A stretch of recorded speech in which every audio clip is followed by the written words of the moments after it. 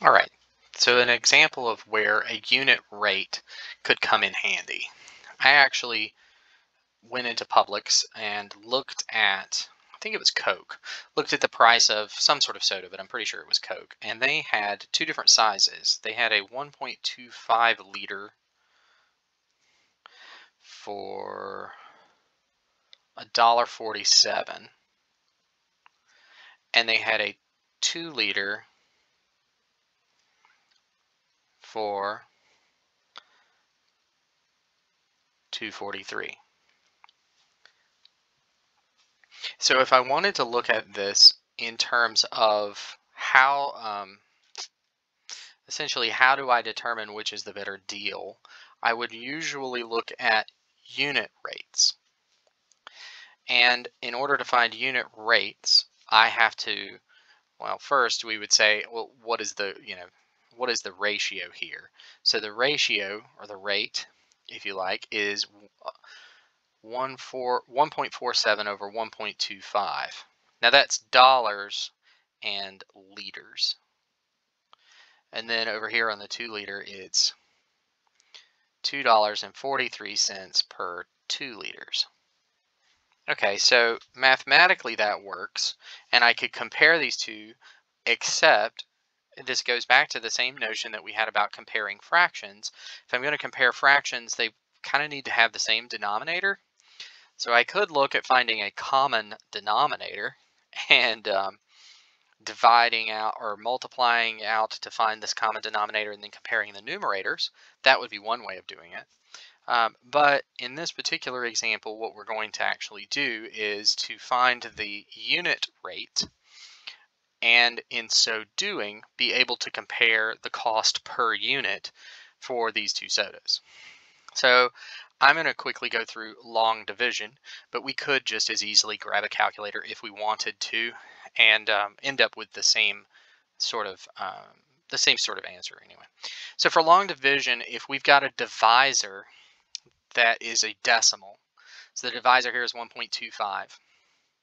I can't use that in long division, or if I do, it will mess up my answer. So what I do is I multiply or move the decimal to the right however many digits I need to in order to make the divisor a whole number.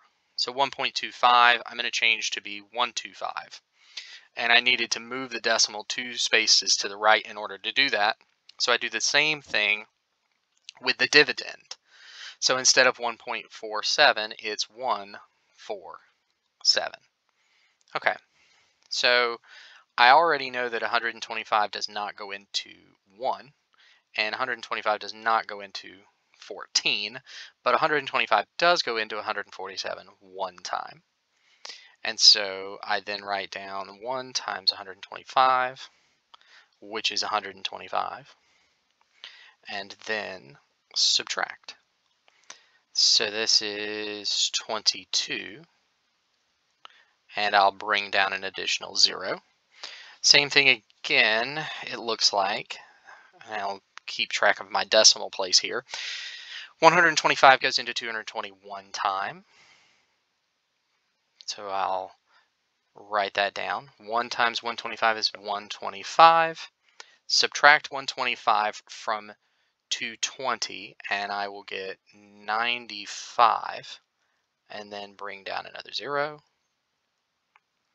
Now 125 goes into 950 7 times, I think, because 7 times 125 is 875. 950 minus 875 is 75, I believe. And then I'll bring down another 0. Okay, so this is good. So 750, 125 goes into 750 6 times. 6 times 125 is 750. So when we do this final subtraction, we get a 0. Okay, so the good news is that this divides evenly. So then our unit ratio, or unit rate, is 1.176.